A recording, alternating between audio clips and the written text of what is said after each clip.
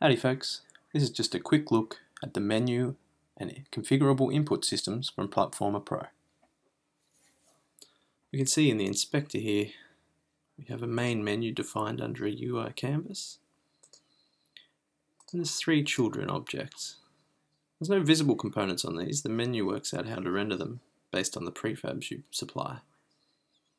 Here I've got a menu item for starting the game, another for drilling in to a submenu, and a third for exiting.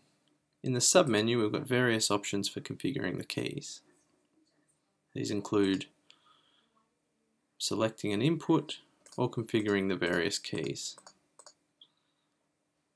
You can see the options for these are controlled through drop downs and various other input fields. Let's hit play and see what it looks like. So we can move through the menu and drill in. We can cycle through the inputs I've defined, in which this case there's only two, one for controller and one for keyboard. And we can also move up and down through here and set keys. So for example, we could set the jump key to be spacebar. We'll notice our name has changed to custom keyboard. We can move to the default controller and I'll turn on my controller. We could set buttons, so we could use a different joypad button there. You'll notice if I pick a button that was already taken, it clears the old one. You can also set the axis, so when we do that, it'll ask us to hold one direction and then the other to ensure it can work out the way that the axis works. And then we can go back and play the game with the controller. And you'll notice also that I can control the menu using my controller once it's configured. So there's a few parts to look at here. We consider first the menus. You may have noticed there were some effects and colours in play. Now none of this is hard-coded.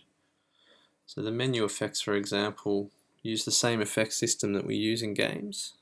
So if we wanted to change the effects, let's just for a quick sample add a fade effect, and we'll fade to alpha 0. Fade in 1 second, and we'll set that as the height effect on the menu item. You can have multiple effects. So what does that do?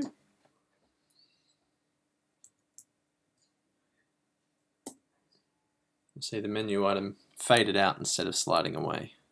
Now I haven't created a show effect, so if I go back we won't see anything. The fix of that of course is to add another fade, and this time fade up to white.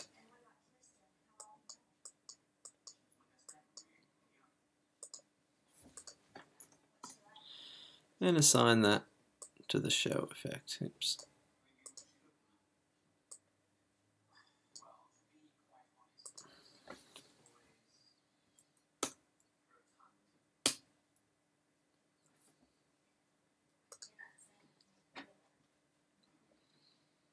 We can also create different kinds of menus. I've got a few samples in place, so here's a scrolling menu.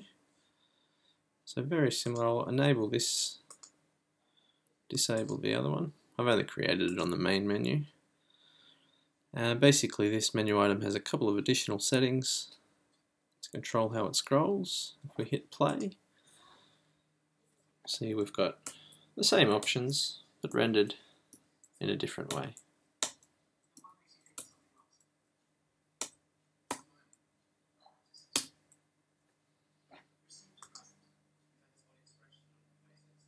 So I hadn't assigned a few of the variables there, so it was a little bit rough, but I think you get the idea. For the keyboard and joystick configuration, I think the use there is fairly self-explanatory, but one thing worth looking at is the defaults. So if we go to our project and see our predefined resources, let's duplicate the keyboard input and rename it to WASD keyboard input. Edit that in a text editor, set the keys,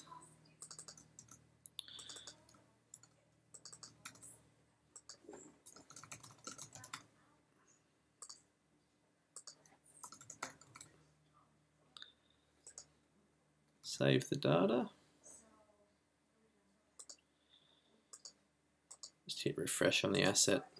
Sometimes it's a little bit slow to update resources. Now if we go to our sub-menu for input selector, let's add a new one. We'll call this keyboard 2 and we'll load the resource called WASD keyboard configuration, I think it was. Oops, spelt it wrong. Well, let's just copy the name. That guarantees I'm not going to spell it wrong.